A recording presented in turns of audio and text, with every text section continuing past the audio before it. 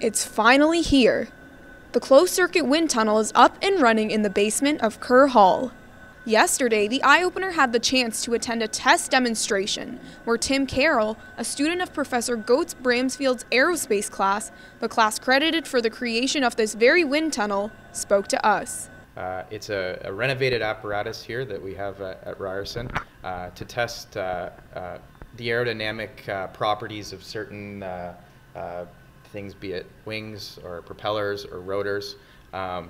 Basically what a closed section test wind tunnel is it circulates air across this whole closed section, which emulates something flying up in the atmosphere. Not only has Carroll helped with the renovation of the wind tunnel, in fact, he's been teaching other aerospace students how they can use it. Thomas Martin, another aerospace student involved with the project, explained why the wind tunnel is an important and innovative tool for students in the field. I'd say it helps out because it allows a lot of our student teams to start testing their designs opposed to, for example, in our case, building an aircraft, flying it, and then we can predict, for example, if something might go wrong. And this tunnel allows us to do propeller testing and wing testing, which for a team building an airplane is very beneficial. I'm standing right outside of the test section at the closed circuit wind tunnel.